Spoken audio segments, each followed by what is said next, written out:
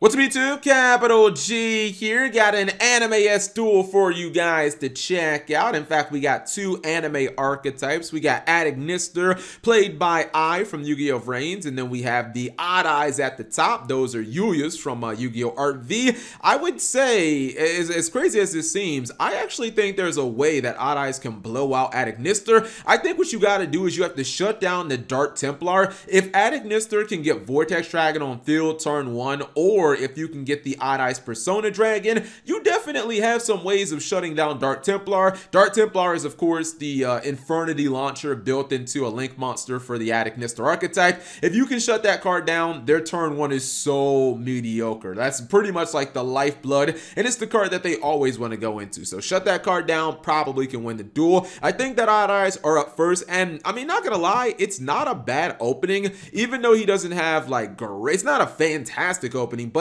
you have access to Sky Iris.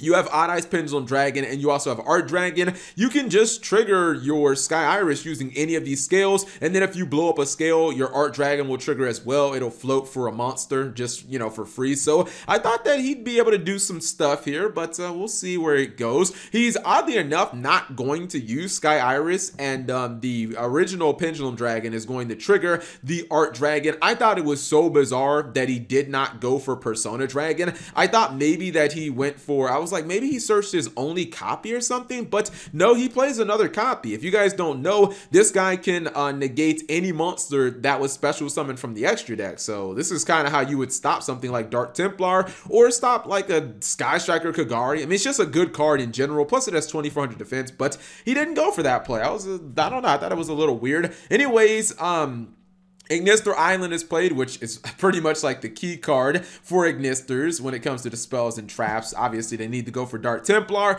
There it is. And just think about this. If Dark Templar got interrupted right here, I feel like he'd be in such good position, but he didn't go for that negation. I don't know why he didn't go for that. Anyways, he is going to get a bunch of monsters on board, and yeah, we might be looking at the Cybers, or the Arrival Cybers at Ignister, because he definitely has a lot of cards. Just that easy, guys. We got 6 materials on board. He's gonna throw them all to the graveyard, and he's gonna summon the Arrival.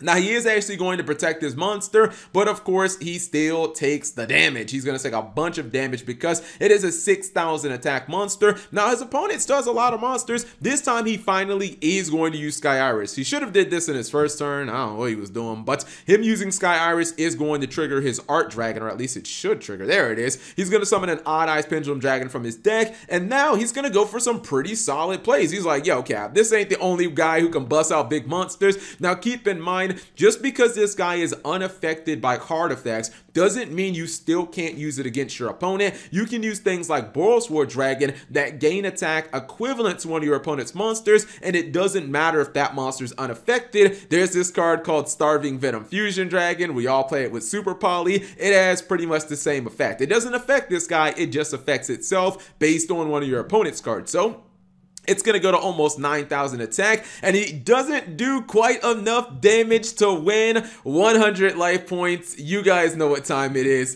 Now, the thing is, I wasn't quite sure if he could pull this back with just pretty much a Signet Mining. Obviously, whatever he top decks, he can just use as discard fodder. I would say that he would be looking to draw a monster, but I guess Signet Mining can get him a monster, so I guess it's a little inconsequential what he gets. But yeah, this deck can definitely do it, especially considering that you don't really use your normal summon all that much. He is just going to special summon. The dark one can add a monster from the graveyard. The red one, or the fire one, is a Rhoda for the archetype, which gets you to whatever card that you're missing. He is just going to go ahead and summon the water one, and he's going to make a comeback with not only the ritual, but he's going for the fusion summon as well. This is actually kind of crazy because what he's going to do is he's going to use the fusion, or the ritual, to make his opponent's monster 0 attack, and then this guy, the Golem, can actually double its attack when it's battling a monster from the extra deck. So that's actually kind of troll. That's like a, yeah, that's like a way of doing kind of like double damage, you know what I mean? Make your opponent's monster 0 and then double your attack, and it's basically like you're attacking them directly. And he ends up pulling a nice little comeback out of nowhere. His opponent probably, I know he's kicking himself, because anytime you leave your opponent with 100 life points, you think, oh man, if I just would have adjusted it slightly, I could have somehow won this this, but